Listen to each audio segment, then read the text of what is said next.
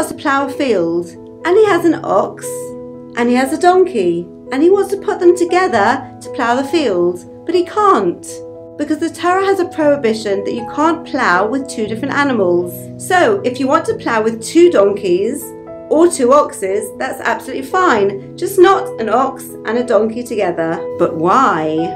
So in truth, this is called a chok, and with chokim we don't know the reason, but our rabbis explain to us many messages that we can learn from this. Message number one animal might be stronger than the other, and when pulling it along, it might cause the other distress.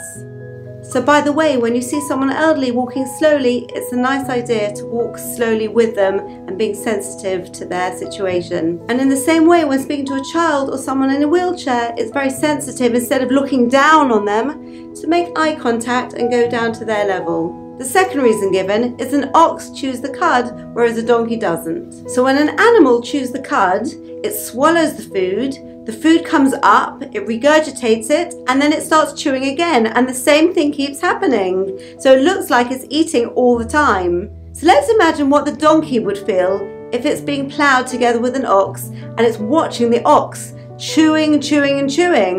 Now, why didn't I get fed? How did I miss that?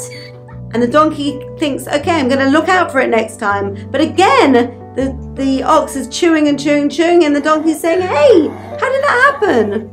Just like the donkey might feel hard done by, so when you're fortunate to have something, don't rub it in people's faces. Be sensitive to their feelings.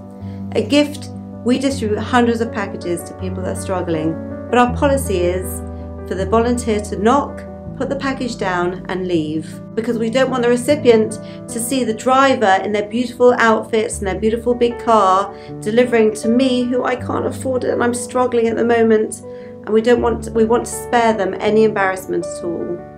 A giver is someone who is sensitive to the feelings of others.